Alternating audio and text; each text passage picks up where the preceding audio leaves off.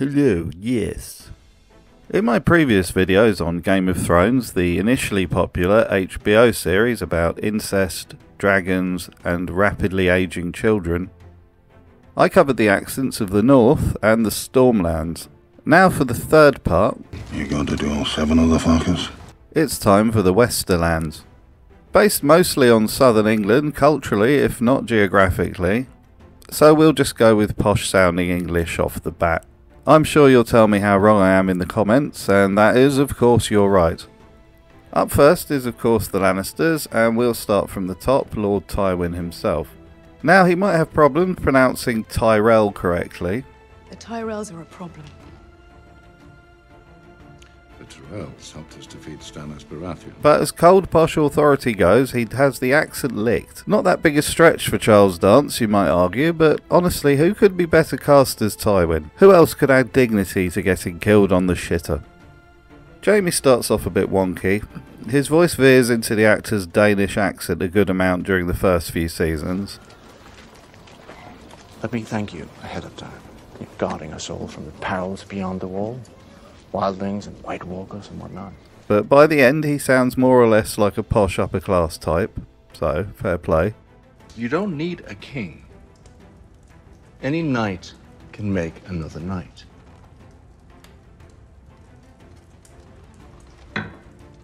I'll prove it. Cersei sounds just as highborn and evil as any Disney villain. Yeah. I wanted to see your face. They said you'd lost your nose, but it's not as gruesome as all that. Even when she's angry, she maintains the RP accent. Take him! Take him! Take him! Take him! Tyrion. Now, there's no nice way of putting this, but Tyrion's accent is fucking awful. I have a gift for you. Give that to your saddler. He'll provide the rest. You must shape the horse to the rider. Start with a yearling and teach it to respond to the reins and to the boy's voice. I don't remember him sounding this terrible when he was in Narnia. Get treated like a dumb animal long enough. That's what you become. You may find Narnia a more savage place than you remember. In scenes such as this one with Janos Slynt, he does a competent job. Are you drunk? Not have my honor questioned by an imp? I'm not questioning your honor, Lord Janos. I'm denying its existence. But anything requiring emotion, he might as well be yelling to get served at a New Jersey bar. There are too many. Hound form a welcome party for any Baratheon troop that manages to touch solid ground. I'm not going to include Joffrey, Marcella and Tommen here, as they were born in King's Landing, so that will be another video. But there are still plenty of Lannisters to go around. They breed like incestuous rabbits. That should be on their coat of arms instead of the lions. Uncle Kevan, has a decent sounding upper class English accent, with some gravitas for the scenes where he has to tell off Cersei. I returned to the capital to pay my respects to my brother, and to you, and to serve the king. I did not return to the capital to serve as your puppet, to watch you stack the small council with sycophants.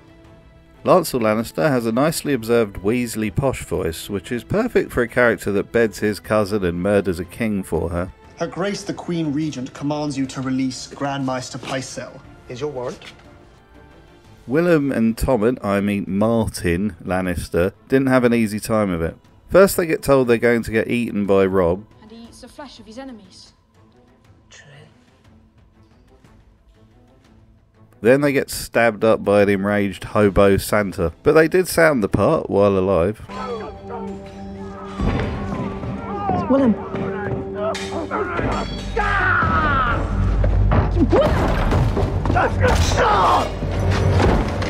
Is this a rescue? Alton Lannister had the opportunity to simp directly at Jaime while they shared a cage together before having the honour of being murdered by him. His accent slips into northern at times. I guess his brief conversations with Robb rubbed off on him. Give the Starks our reply, cousin. I will, Your Grace. Did you see my brother when you were the Starks' guest? I did. They have not broken his spirit, Your Grace. The Cleganes now, and oh dear. Sander is full-on Scottish. He might as well be wearing a kilt and asking for iron brew instead of wine. Look at me. Stannis is a killer. The Lannisters are killers. Your father was a killer. Your brother is a killer. Your sons will be killers someday.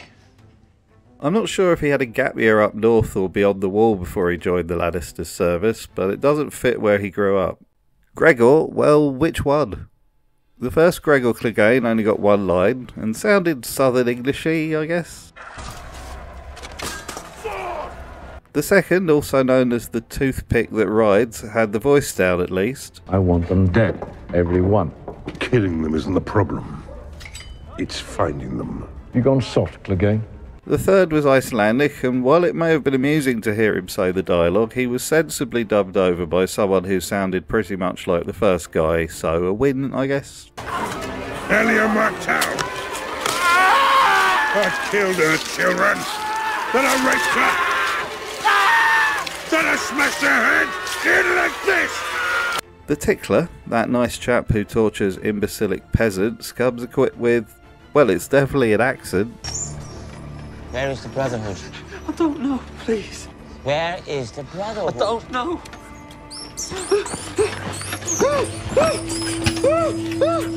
Anyone? Cornish? Irish? Pirate? Fuck knows. Polliver, when he runs his cunt mouth, speaks with what starts as an East End sounding accent before lapsing into whatever this is supposed to be. He's good, the Mountain is. Best at what he does, but torture. You spend enough time putting the hammer to people, you start to feel like a carpenter making chairs. Then he gurgles in an undefined tone. Amory Lorch, the illiterate crow kebabber, speaks with a posh-ish English accent, but on closer listen there are traces of Irish. What might this be? Lord Tywin gave it to me. What for? To take to the armory. Why would he do that? In Pain, I just put him in as a joke. As we all know, he lost his tongue by going down on the Mad King's wife. Podrick Payne, the Whore Master. Everybody's least favourite puppy dog sidekick, has a reasonable go at the southern accent, sported by most of the other Westerlanders, but the occasional Scottish sound could be heard. What exactly did you do for Lord Tyrone? I brought him his meals, cleared his table when he was finished, kept his clothing and linens clean, carried his messages and returned the replies. Mostly I poured wine. Cersei's childhood friend Melara Heatherspoon, which sounds like she should be teaching fucking potions or something at Hogwarts, has a generic child actor RP accent, as most of the kids in the show tend to. Why not? If your father, he'll never know we're gone. But if he finds out... Kudos to the girl that played young Cersei though, she nailed the mannerisms and the voice. They said that you were terrifying. With cat's teeth and 3 eyes. You're not terrifying. Maggie the Frog has a sort of bored malevolence that she conveys through a suitable voice, and seems like she's around those parts. Everyone wants to know their future. Until they know their future. This Lannister soldier that gets his legs sawed off by Talisa sounds sort of Middle Englandish. No, don't! No, don't! Please, don't! It'll get better. It doesn't even hurt. Before the screams begin. It's better than biting your own tongue, believe me.